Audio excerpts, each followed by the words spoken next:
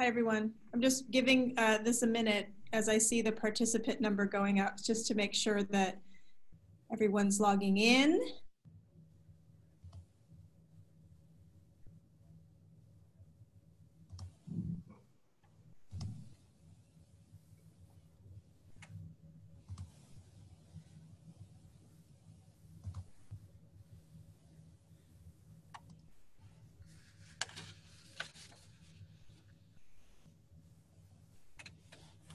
As you're joining, for those of you joining, I think our number is still going up a little bit. Just note that for today's workshop, you will only be able to see and hear the three of us, the workshop editors and coordinators for today. We'll introduce ourselves in just a minute. I'm just going to wait just a tad longer before we do that. Make sure everybody can hear us and see us.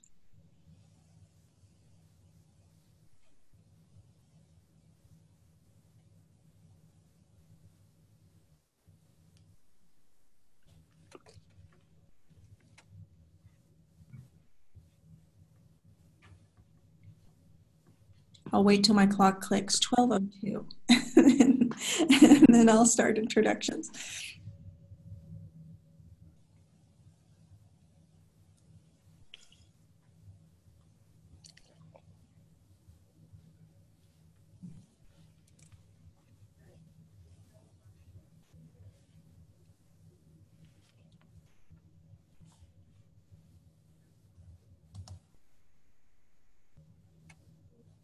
Okay, I think I'm going to begin. So some folks might come in and out throughout the next 45 minutes to an hour, but we'll open just by introducing ourselves so that you can see us and hopefully you can hear us fine.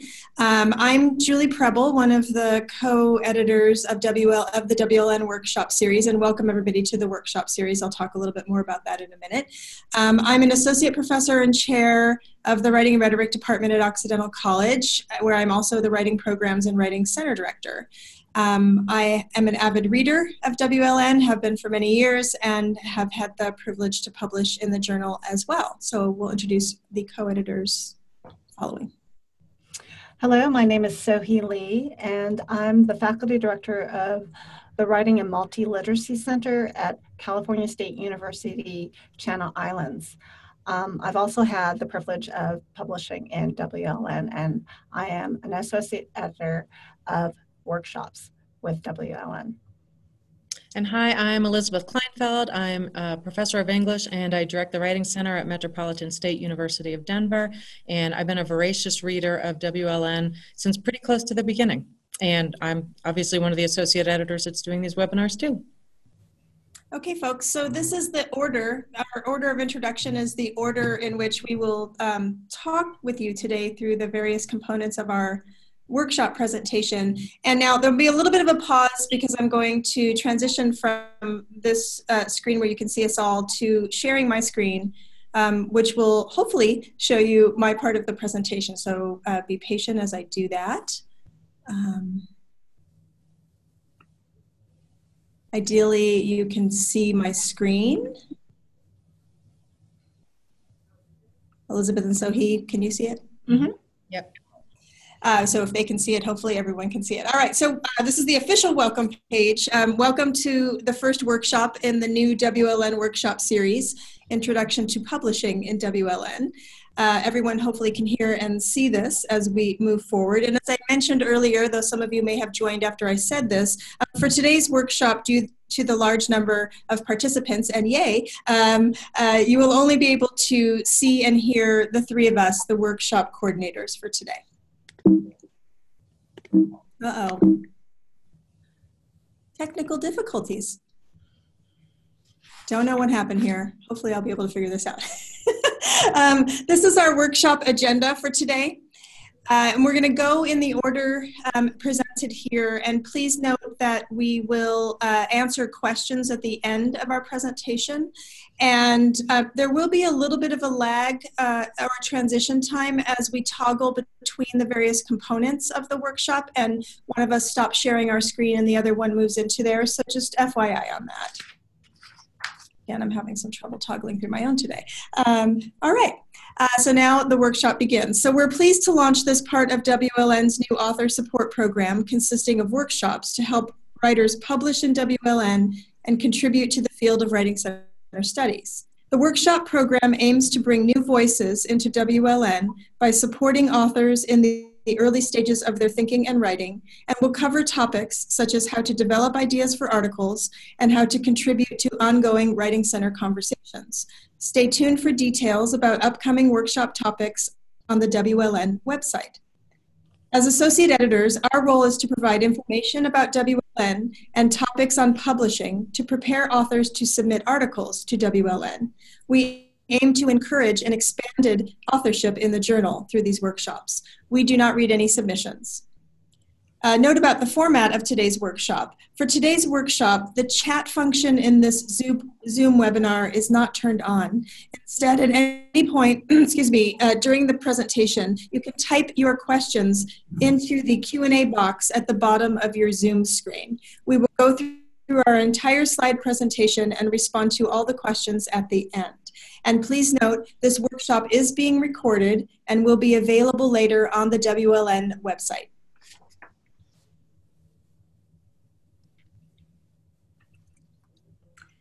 All right, so just wanted to start with a screenshot of the WLN website homepage itself, just so that you know where to find us. And the WLN website is easy to find and easy to navigate, with information about how to submit articles and a helpful and expansive archive of WLN articles. We will go through many parts of the website in our presentation today, particularly in the subscribe and submit portions.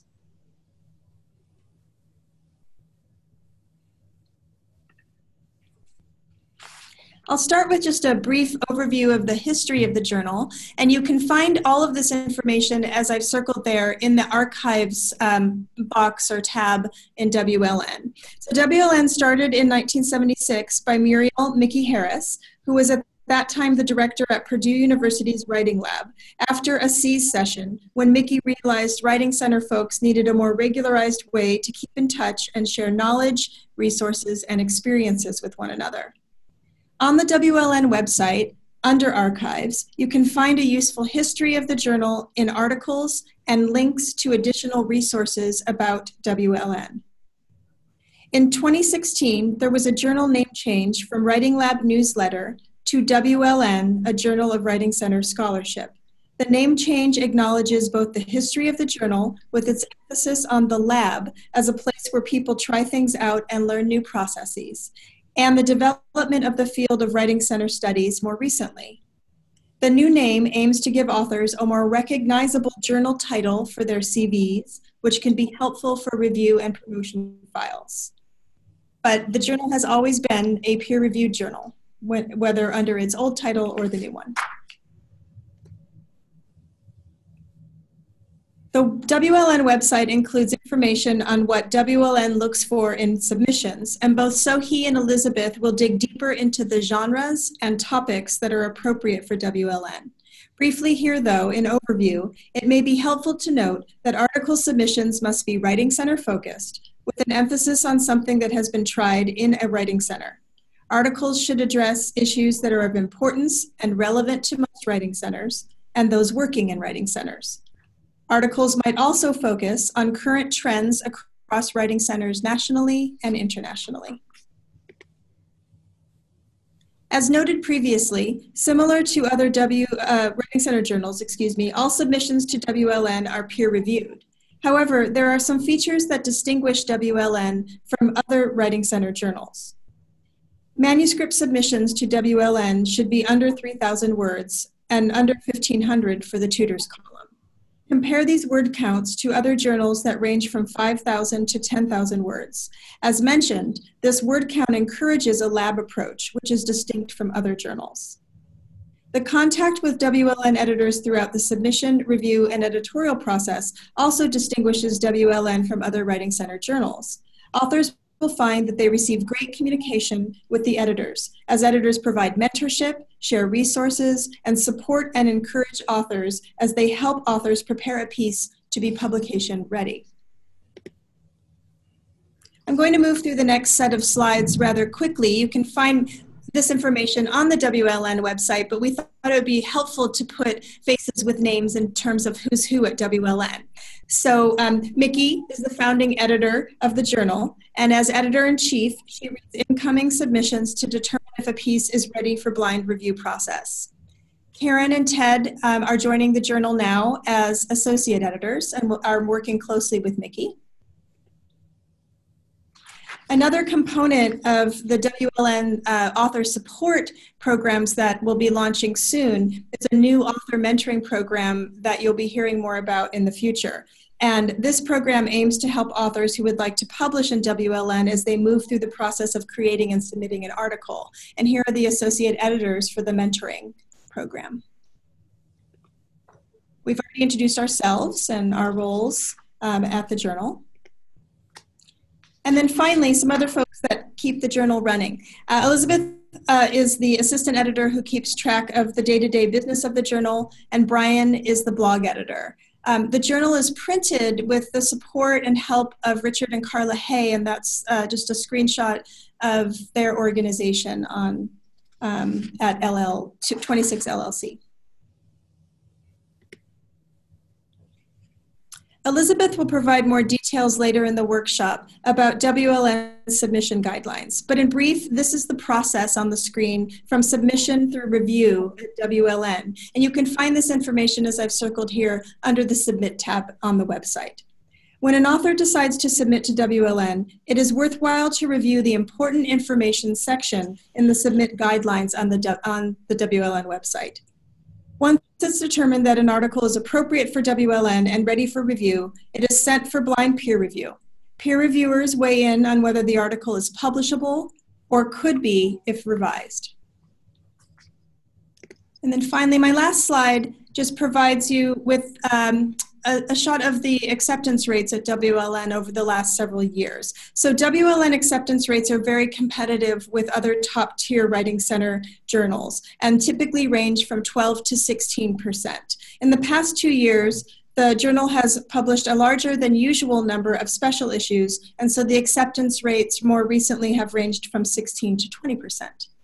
Okay, so this ends my portion of the presentation, and we'll transition to the next section of the workshop led by So-Hee.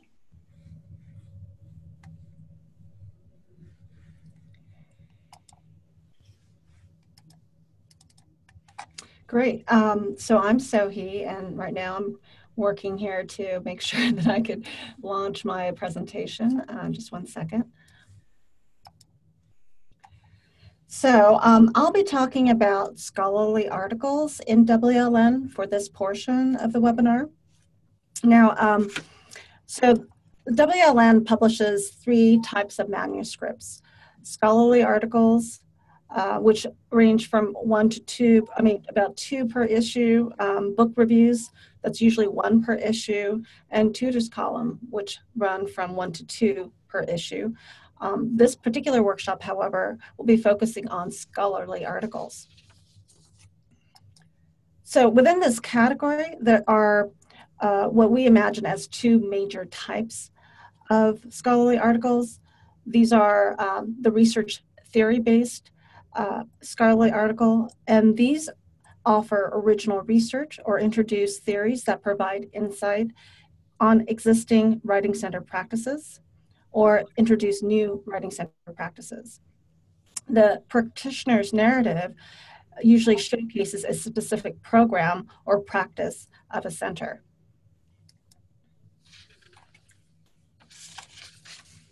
So the first major type of scholarly article in WLN is what we call the research theory-based article. And these articles have the following features in common. They offer original research or introduce theories, provide insight into existing Writing Center practices and pedagogy, and discuss how other centers might apply it. We'll be using Tracy Santa's Listening into the Writing Center, Back Channel, and Gaze as an example of research theory-based article. This article was published in the May-June 2016 issue of WLN. And as a side note, I just wanted to let our webinar participants know that Elizabeth Kleinfeld will be discussing how to find this article and other WLN articles later in this webinar. But getting back to Santa's article, it follows a structure similar to most research theory-based articles. It includes an introduction, background or context, argument of research theory, discussion, assessment, and then finally suggestions for application. The introduction section of the research theory-based article sets up the problem, establishes relevance, and may also provide a brief scholarly context for the issue. It answers the question, what is the problem? I provided here a clip from the first paragraph of Santa's article, and it poses a key question about the problem being addressed. Is listening really as invisible as we might imagine? The goal of Santa's article is to answer this question and offer arguments for how listening is visible and how it can be taught in our tutor training. The background or context section usually establishes the issues by providing a short literature review on the topic so that we can understand how existing scholarly conversations, whether it is within or outside our field, matter. So in this case, Santa starts by contextualizing the topic outside the field and within writing studies. He introduces ideas about listening by Boxer, Bruffy, and Lefebvre. In the research theory-based article, the background or context section also situates the author's work within the scholarship. So it answers the question, how does your approach or idea respond to existing approaches or ideas? In addition to providing background on how scholars or researchers might have addressed the issue, Santa responds to these ideas to position his argument, particularly in light of Writing Center work. Santa asks in this screenshot excerpt, can we make listening more visible, more legible to all participants in tutorial interactions? He answers this question in the next section, the argument of research or theory. The argument of research or theory section provides the case for the research or theory being applied. It answers the question, how does it work? Santa's argument of theory is to argue for listening that can be made more visible through back channeling and gaze, and that we can teach tutors to be more aware of how we make listening visible. Santa spends a substantial part of his article providing theory and application examples of both strategies of back channeling and gaze. So this is an example of Santa's case study on the gaze. The top example is a screenshot of Santa's introduction of Irving Goffman's work on the gaze. It's the theory portion of his argument. Shortly after, Santa directly connects Goffman's theory with application in his tutor training course. Here are the class observations of apprentice tutorials. The discussion assessment section of the research theory-based article focus on providing a critical reflection on the theory or approach that the author is advocating. This section includes investigating to what degree the research or theory might work, what are the limitations, how is the research or theory important for Writing Center studies. In the discussion assessment section of the article, Santa acknowledges some limitations. Eye contact might mean different things depending on one's cultural background, for instance. Nonetheless, he points to studies and other scholars that support the critical role of nonverbal cues and back channeling. He believes that listening awareness should be a critical part of tutor training. The application and conclusion section generally provides suggestions for how readers can apply the research findings or theory. Here, Santa provides a list of tutor training activities for active listening under the section Tutor Training Activities. We now move on to the second major type of scholarly article in WLN, which we call practitioner's narrative. These articles have the following in common. They showcase specific program or practice of a center. They provide insight on how the program or practice is set up and why it is successful. or they discuss, and I'm sorry, they discuss how it can be a model for other centers. So we'll be using Lisa Zimmerelli and Victoria Bridges' article, Service Learning, Tutor Education, a Model of Action, as an example of a practitioner's narrative article published in the March-April 2016 issue of WLN. It follows a similar structure to the research theory-based articles. Their practitioner's narratives includes introduction, background or context, an argument of practice, discussion assessment, and suggestions for application. So as you might notice here, the goals of the introduction is similar to the research theory-based article. The goal is to set up the problem and establish the relevance. In the introduction, Zimmerelli and Bridges note that service learning is gaining popularity, but it is challenging for writing centers to incorporate it into tutor education. In their background section, conveniently labeled background, Zimmerelli and Bridges addresses the question, what is it? They provide a general description of the project or program and include the writing center context. The argument of practice section answers the question, how it works. Zimmerelli and Bridges describe their service learning model, a combined model of class and writing center, and explain how they collaborated with their community partners, what they modified in the course, and how they assessed tutor performance. They break their argument of practice into 3 sections with subheadings: combined models, partnership, and transforming tutor education into service learning tutor education. The practitioner's narrative also includes a discussion assessment of practice. In the follow-up to the argument of practice, Zimmerelli and Bridges spend substantial space in their article, a section titled Tutors and Bridges Student Rewards, devoted to how they assess the results and the reflection on how it worked. They assess their program's impact on students through essays they wrote, GPA movements, and feedback. And like most scholarly articles in WLN, the authors of the practitioner's narrative also provide suggestions for application, answering the question, how can we replicate it? Zimmerelli and Bridges provide four success factors that they discovered in their assessment of their program and share it with the readers. They end their article with a formal conclusion section, though many authors combine application and conclusion as well, like Tracy Santa. So to conclude, we find that these 2 types of scholarly articles, research theory-based article and practitioner's narrative, have the following in common. The introduction section addresses questions such as, why should we care? How is it relevant to writing center practitioners and scholars? The background context section addresses questions such as, what is it? How have others in the field or relevant field discussed it?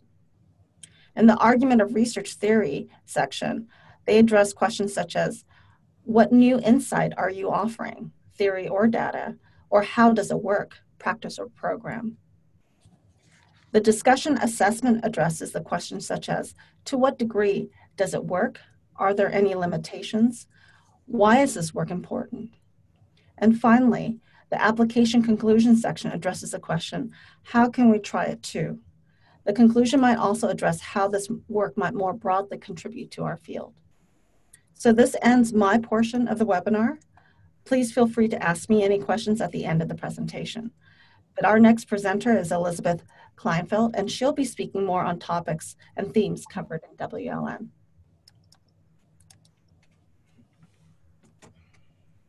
So I'm just trying to get out of this screen share, and there you go. All right.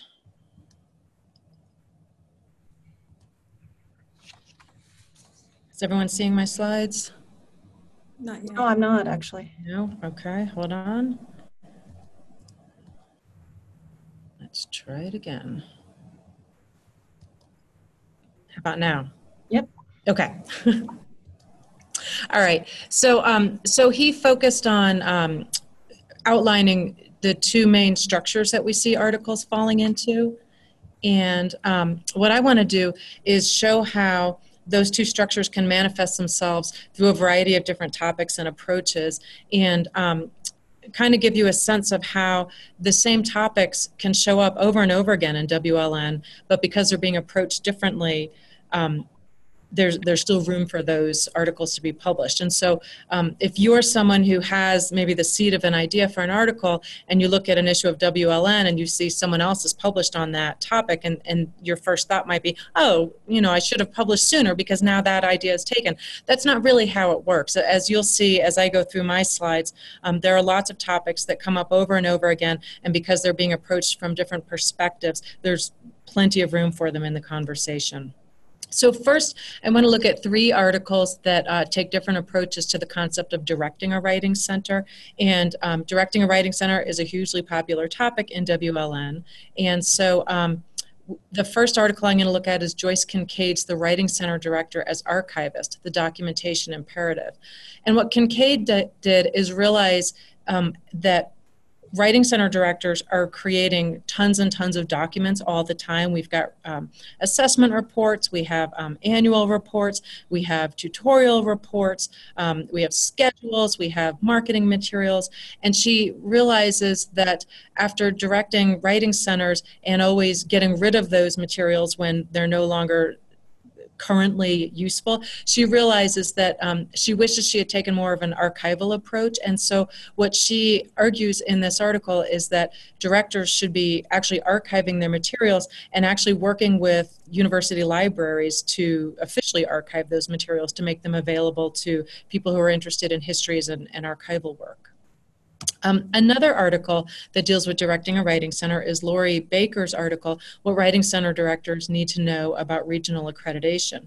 And she talks about how writing center directors are used to being accountable and writing reports to demonstrate their accountability, but that there are other things beyond the writing center that writing center directors should be fluent with. And so she then talks about her own experience of being on the accreditation self-study committee at her university, taught her a lot about regional accreditation, and that a lot of what she learned actually informed her writing center work. And so this is kind of a, not quite a how-to manual, but it's like, it's definitely a a practitioner's narrative that walks people through what she learned about regional accreditation that was useful to her as a writing center director.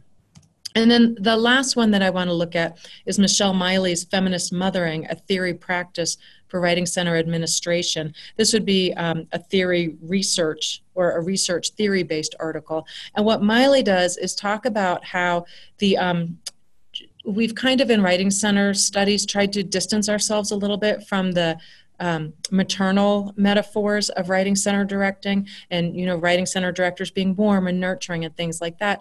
And we've been a lot of the literature has been pushing back against that. And what Miley suggests is that by pushing back against that, we could be closing the door on some useful, productive ways of looking at motherhood. And so she lays out a theory where instead of focusing on a patriarchal theory of mothering, we would be looking at a feminist theory of mothering and looking at how that could inform our writing center practice. So 3 articles dealing with directing writing centers, but all very different articles. Next, I want to look at 3 different articles that deal with identity. And again, identity is one of those topics that comes up time and time again, and it should continue to come up time and time again because it will continue to be relevant to the work that we do. I'm not going to talk again about Michelle Miley's article except to say that it also is an example of an article that talks about identity. And so that demonstrates that these categories that I've come up with are really fluid and they're very permeable boundaries between them. Another article that fits into the identity category is Andrea Scott's article, The Storying of Writing Centers Outside the U.S., Director Narratives and the Making of Disciplinary Identities in Germany and Austria. In this article, Scott shares empirical research that she did where she surveyed and interviewed writing center directors in Germany and Austria to find out what they're doing there, how it's similar and different to what we're doing in the US. And what we really like about this article is that it takes a view that is more global. It gets outside the U.S. And later when I talk about submission guidelines, you'll see that one of the things we're highlighting is that articles don't have to be about traditional university writing centers in the U.S. Articles about writing center work in high schools or internationally and in other types of venues are more than welcomed. And then the final one in the identity category that I want to look at is Malkiel-Choseed's How Are Learning Centers Working Out? Maintaining Identity During Consolidation. And Choseed's Writing Center was in a situation that a lot of us are finding our writing centers in, where we're being absorbed into larger learning centers. And so he wanted to talk about how he was concerned that the identity of the writing center would be lost when it was absorbed into the new learning center, and how he was really concerned about that and wanted to find ways to preserve, maintain, and even strengthen the identity of the writing center as part of the learning center, but still its own separate entity. And so he does a practitioner's narrative and talks about how what he ended up doing was really grounding his identity as a professional in an established discipline, that discipline being writing center studies, and how that worked for him. And then the third topic that is kind of a perennial topic in WLN is tutor recruitment, training, and retention. If you're on the W Center listserv, you know that this is probably the most popular topic to come up in discussion, and so it is in WLN as well. So the first article is the Zimmerelli and Bridges article that Sohi talked about, Service Learning Tutor Education, a Model of Action. The next one is Tammy Cunard-Salvo and John Baumkamp's Public Documentation of Tutors' Work, Digital Badges in the Writing Center. And they share a plan that they came up with so that their peer tutors would be getting digital badges that would recognize them and acknowledge them for mastering tutoring skills. And the last one in this category is Megan Swihart-Jewell and Joseph Cheadle's Toward a Professional Consultant's Handbook, Researching Support and Training Methods. And they talk about how they have both peer consultants and professional consultants in their writing center. And for a long time, they had just one manual for both types of consultants. But over time, they realized that the professional consultants had a different set of concerns and circumstances that weren't always covered in the manual that they had that was supposed to be useful to both types of consultants. And so they ended up developing two separate handbooks, one for the peer consultants and one for the professional consultants. And so this is their practitioner's narrative about how they did that. So as you can see, there's always room to cover an old topic in a new way. And I hope that you also saw that co-authoring as well as single authoring is both very welcomed in WLN, and also that there's many different ways to take those two structures that Sohi talked about, the research theory-based article or the practitioner's narrative, and use it regardless of what topic or approach you want to take. So what I want to turn our attention to now are the manuscript guidelines. This information is all available on the WLN website, but I want to highlight some of it because it's really important, and it's not always crystal clear what exactly it means or how a new author might take these things into account as they are composing. So first, the website states that articles focus on challenges in tutoring theory and methodology, handling ESL issues, directing a writing center, training tutors, adding computers, designing and expanding centers, and using tutorial theory and pedagogy. And that is not a list that should limit you in any way, but it should simply highlight that these are actual writing center issues. These are issues that are important in the day-to-day work of writing centers. And that is the kind of thing that WLN is interested in. As I already said, either single or collaboratively authored manuscripts are welcomed. Julie mentioned that there is a 3,000 word limit for articles. And one of the things that the founder, Mickey Harris, emphasizes is that she really wants all the articles in WLN to be ones that could be read in one sitting by a really busy director or a really busy tutor. And so these are fairly short by journal standards, but for a reason, because they need to be very practical, ready to use, and fairly quick to read. They need to engage with authentic real-world writing center experience. And so, again, this isn't the place to theorize about things without getting into the nitty-gritty application of things. As I said, manuscripts can focus on writing center work at a variety of different types of institutions, so universities, colleges, high schools, middle schools in the US and other countries. They should be geared toward both new and experienced directors. And one of the things that I appreciate most about WLN is that it was super relevant to me when I was a brand new tutor, and it's also super relevant to me now as someone who's been directing writing centers for like 15 years. And so that is really important. These need to be articles that will offer new insights to people who have been directing for a long time, but still be accessible to someone who may be fairly new to the field. Offering new insights, experience, or research is important. A literature review is an important part of an article, but a literature review by itself would not be an appropriate article to submit to WLN. And then the last one, and this one I want to elaborate on a bit, is that articles should indicate an awareness of existing scholarship. And what that means is articles should be embedding themselves within an existing discussion of whatever the topic of the article is. And one thing that new authors, all authors really should be aware of is that if WLN has published something on the topic that you are writing about, you should be sure to indicate that in your literature review or somewhere within the context setting part of your article where you acknowledge that you're aware that WLN and by extension its readers are aware of this issue and there's been talk about it and here's the nature of that talk and here's how you are contributing to that conversation.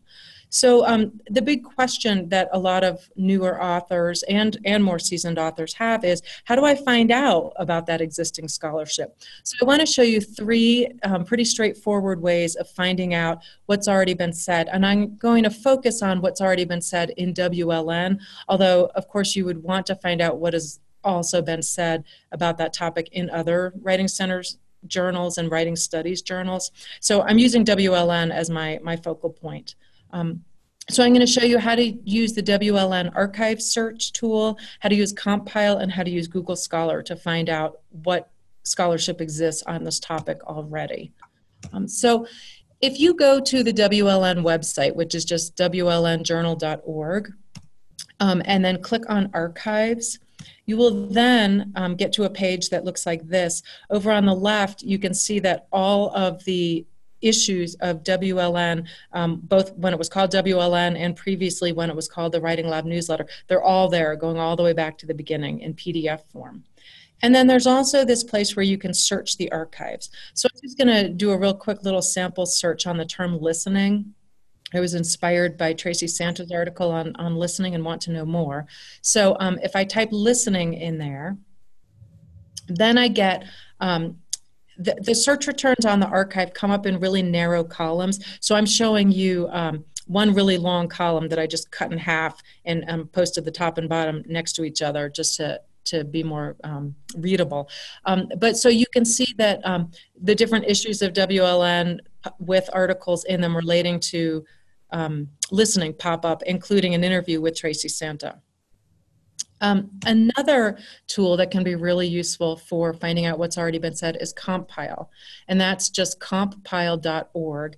This is a search engine that was created specifically for writing studies folks, and it is much more complicated than the WLN archive. It's so complicated, in fact, that there's these search tips and glossary that it's really recommended that you look at before you start searching. If you just start kind of searching without having looked at the search tips on the glossary, you'll pretty quickly find yourself frustrated. But if you read the search tips on the glossary, then the way that this search engine works becomes much more clear really quickly. So it's very much worth reading those. And the glossary is important because Compile uses very specific search terms. So if I want to look for something about listening particular to writing centers, I have to, instead of saying writing centers as my search term, I have to use W center, and that is revealed in the glossary. So if I go over to glossary term and type in listening and then W center, which narrows my results to studies about listening related to writing centers, then I get in the bottom part of the slide, you'll see what the search returns look like. And what's really nice about Compile is that I can download these returns into an Excel spreadsheet. And even if I don't download them, even if I'm just using them on the screen, I can click on author or title or date or journal or any of those headers at the top and organize the results that way. So you can see that in the journal column, there are things from Writing Center Journal, things from the Writing Lab newsletter, and things from C's. If I click on journal, that would then organize my results by journal. So that way it would be really easy for me to just zero in on the Writing Lab newsletter articles. Or alternatively, I could click on date and have things organized chronologically, which would make it really easy for me to figure out who's citing who and things like that. And then the last search engine that I want to share with you is Google Scholar, which is scholar.google.com. This one's super easy to use. You don't have to use specialized search terms or anything like that. And so if I go to the advanced search option and I put listening in as my search term, and then down where it asks me if I want to focus on a particular journal, if I put in WLN, then it's going to return for me all the articles on listening that are specific to WLN. And one thing I realized that I forgot to mention when I was talking about Compile, it does catalog WLN, but only back to issue 24, volume 6. Whereas the WLN archive has all of the WLN issues all the way back to volume 1, issue 1. Google Scholar, because they keep their algorithms top secret, I don't really know how they figure out what to include and what not to include. So as you can see, as I've been talking through this, each of these 3 methods of finding out what's been said has some pros and some cons. And so I suggest that everyone try all 3, and you might find that you gravitate toward one over the other for some purposes, or you might just find that one of them just doesn't work for you at all for whatever reason, or you instantly fall in love with one and that's the one that you want to commit to forever and ever. Any of those are fine. I'm not going to tell you which one will work best for you. I'm going to suggest that you try all 3. But the really important take-home point is that any manuscript that you submit to WLN needs to contextualize the subject of the manuscript by talking about what's already been said on this topic.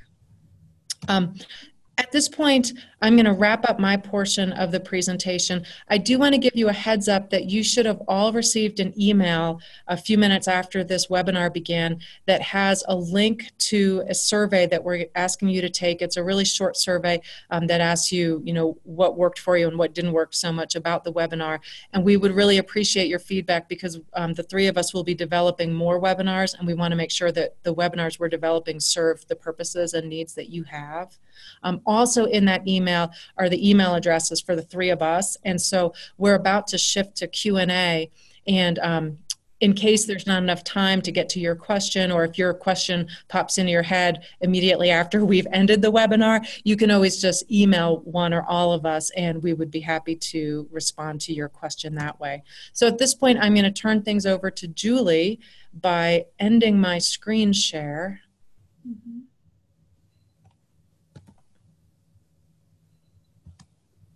Okay. Okay, so I think we may have picked up some participants after we did our initial introduction of the workshop and the format of the workshop, where we explained that the chat function is not on because of the large number of participants, but the Q&A is working. So at the bottom of your Zoom screen, just right in the middle at the bottom, you should see a Q&A, looks like a sort of folder. If you have any questions, now that you've listened to our parts of the workshop, or our workshop in its entirety rather, feel free to go ahead and type in your question there, and we will go through the questions and provide answers for about the next 15 minutes until we end. So I just wanted to make sure everybody knew that that Q&A function was there. So I've got to move this over so I can see the question. I think I'll go ahead and read the questions or comments as they're coming in as best I can. We don't have too many just yet. And then we'll see which of us should answer that. So the first one, sorry, I'm reading through it. It's a long comment. I guess this is less a question than a comment, but just a comment that that the webinar seems very valuable, and thanking us for making this information accessible to everybody. And again, that's really the intention, as I mentioned in my part of the workshop program itself, is that we're trying to make publishing seem sort of more open and accessible to everybody, and answer any questions that will encourage everyone to consider publishing in WLN. So thanks for that comment. The question that just came in is— Julie, can I jump in? That comment about the person having to leave early reminds me, I just want to reiterate what I think Sohi or Julie said at the beginning, that this webinar is being recorded and will be available on the WLN website. So anyone, if you have colleagues who missed it today and were sad about that, you can let them know that this will be available for viewing later. Yeah, that's a good, again, since we picked up some participants after we started, yeah, I mentioned that earlier. So it'll be up there soon. And so you can rewatch it. And I think it would be helpful to go through some of this too, because I think that Sohi and Elizabeth in particular really dug deep into some details that might be useful for everybody to review later as you're considering submitting. Okay, question 1. How long does it usually take from submission to publication? So how long is that process from submission to publication? Sohi or Elizabeth, do you want to take that one? Well, since the two of you have published in WLN, you could probably talk about your experiences. I'll just say that in my experience, and even in the information that is provided on the WLN website, that the process is fairly quick, much quicker in my case, than any article I've published in a peer-reviewed journal before. So I think it also depends on what your topic is and what you're working on, and if WLN is planning to try to put together different articles together that work well together in some way, even if it's not a special issue. But my experience was not very long. I think the whole thing from the time I submitted to the time I got comments back for revision to the time it was published was less than 6 months. Okay, I can add a little bit to that too. I think that it does range, and it depends on, I think if your submission requires substantial revision. So if it doesn't need as much revision, then it would be a lot faster. I think on average, it's like about maybe somewhere between 6 months, as Julie said, to a year is probably the average around between there, depending on, again, the revision requirements. Also, I would say too that it depends on whether or not it's a special issue, because a lot of the times the editors have to field between the editors of the magazine and the authors, and that could also just add more time to it, to be honest. So it does kind of depend on the circumstance in which you're submitting. Great. Okay, next question. How do I find out about special issues? Well, special issues of WLN, as I understand it, are often, they're announced on the WLN website. So I think for me, I have a tab set to journals that I read frequently, like WLN, and so I check those somewhat regularly just to see if there are any special issues that folks might be searching for article submissions on, in case I'm ruminating about publishing something that might fit with that special issue. So that's one way that I would immediately look to the WLN website. Elizabeth or Sohi, do you want to add anything about how to find out about special issues that might be coming up? That's a good point, Julie, in terms of keeping a tab. Actually, I usually just read the W Center listserv, and most of the time it's the CFPs are posted there. In fact, all the time, anytime there's anything from WLN or WCJ, usually they post their CFPs, the call for papers, on the listserv. So if you're not on the listserv, you should definitely add yourself onto it. There's also a Google Calendar maintained by, is it Tracy Gardner who maintains the Google Calendar with call for proposal deadlines on it. So if you use Google Calendar yourself, you can just subscribe to her calendar and have all the CFP deadlines automatically showing up on your own calendar, which is really handy. That's a great tip. Okay, next question. The acceptance, I noted in my last slide in the presentation that the acceptance rate was around 16 to 20%. I just want to note that the 16 to 20% is the acceptance rate for the special issues that WLN has published in 2016 through 2018, but the acceptance rate usually ranges at its lowest at around 12% and hovers between 12 and 16%. Anyway, and the question is, how many submissions do you receive? I actually don't know the answer to that question, since as co-editors of the workshop, we don't see the submissions or read them, but we certainly can get an answer to that. And I would think that, of course, this number is variable, depending on any particular season or year. Elizabeth, were you going to say something? I was just thinking that we could do the math, you know, if the acceptance rate is 12 to 16% for regular issues, and there's how many issues published in a year, we could do the math. Or I should say one could do the math. I'm not going to do the math because I'm not a math person, but the math could be done. Well, it could also be that if it's a special issue and it's the acceptance rate ranges from 16 to 20%, I mean, we really don't know. We'd have to find out how many submissions those special issue editors received, and then how many they accepted out of that. So we could certainly provide some more information and follow up on our slide as best we can. I think it's going to be a ranging number though, so I don't know that we'll have just one number there. Yeah. Next question. Thanks, by the way, for people continuing to submit questions. How do submissions to WLN differ compared to other journals in the field, such as Praxis, Writing Center Journal, etc.? So I'll turn that over to Sohee, maybe, or Elizabeth, since this taps into what you talked about in your presentation. I've published in all three. And, you know, outside of, you know, obviously there's a length. WCJ is, I think, more kind of interested in theory and less practitioners type of narrative.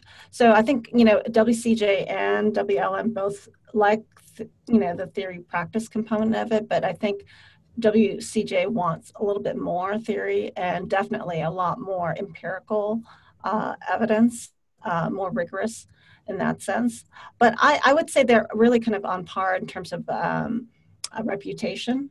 One, because WLN is one of the oldest of our journals, very high reputation for that regard, and also just well read in terms of dissemination, and WCJ as well. So as far as submissions, I think a lot of people, especially people who publish actively, they try to publish in those two. Praxis, I think, you know, again, it is also peer reviewed. So I think it's similar to the things that are published, maybe more closely to WLN than to WCJ, because I think Praxis, by the nature of the name, Praxis, a lot of it is interested in practitioners' narrative and our practice. And that's how I felt about it. I don't know, Elizabeth, if you have anything that you thought. Yeah, I just think about how every conversation I have with Mickey, she emphasizes that she wants WLN to be accessible. She wants it to be something that anyone in Writing Center Studies could pick up and understand an article. And that doesn't mean that the articles aren't complex, but that someone new to the field and someone very seasoned in the field would be able to find something useful and of meaning within the article. And she's really interested in applicability. So whereas, as Sohee said, Writing Center Journal might be interested in more theoretical things, WLN is really interested in those things that have applicability to what you're doing in the Writing Center today. Okay, great. Moving on to the next question. Are there common reasons for manuscripts not being accepted? And I think yes. Yes. And I think this taps into much of what Elizabeth was talking about in her presentation. Do you want to reiterate some of those points, Elizabeth? Yeah, so the reason that I spent so much time showing how to use those 3 different search tools to discover what has already been said is that my understanding is that the #1 reason that manuscripts are not accepted is that they don't contextualize themselves and they don't show where the current study is in relation to other studies that have been done on a similar subject.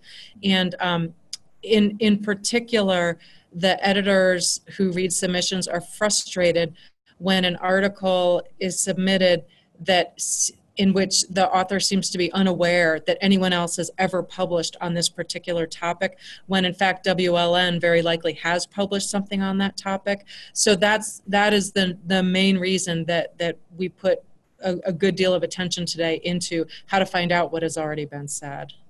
Yeah, and I would also add that the other topic that is very hot with the editors is significance, kind of really relating the kind of practice or theory that you're proposing to how other centers might be able to replicate it or do the same, or just a sense of why it's relevant for anyone else except for your center.